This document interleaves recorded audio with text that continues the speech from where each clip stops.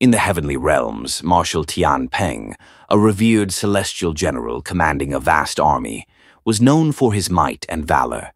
Yet, despite his prestigious position, his heart was ensnared by the ethereal beauty of Chang'e, the goddess of the moon. Chang'e's grace and purity were unmatched, but her heart was devoted to another legendary figure, Hu Yi, the great archer. Hu Yi was celebrated throughout the heavens for his heroic act of shooting down 9 of the 10 suns that scorched the earth, saving humanity from destruction. This incredible feat earned him eternal admiration and the love of Chang'e. Their bond was deep and unwavering, a symbol of devotion and heroism. Despite Hu Yi's heroic deeds and his deep love for Chang'e, Tian Peng's feelings for her grew stronger.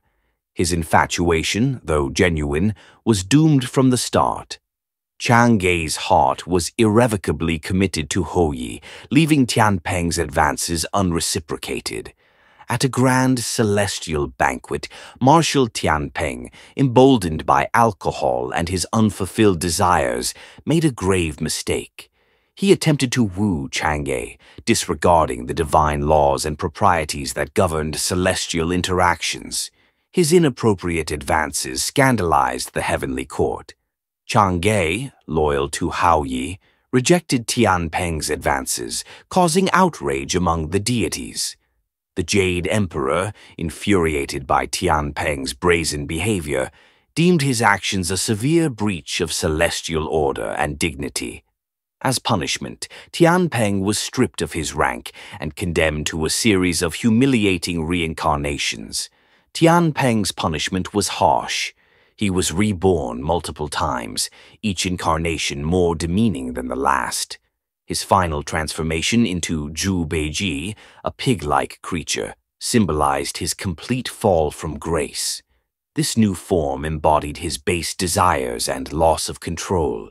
As Bajie, he wandered the earth in a state of indulgence and humiliation. His previous glory as a celestial marshal was a distant memory, overshadowed by his pig-like form and base behavior. The memory of his love for Chang'e lingered, now a source of deep regret and sorrow. Redemption came when Bajie joined Tang Sanzang's pilgrimage to retrieve sacred scriptures from the West. This journey provided him with a chance to atone for his past sins and prove his worth. Despite his flaws, Bajie showed moments of courage and loyalty, seeking forgiveness and a path to enlightenment.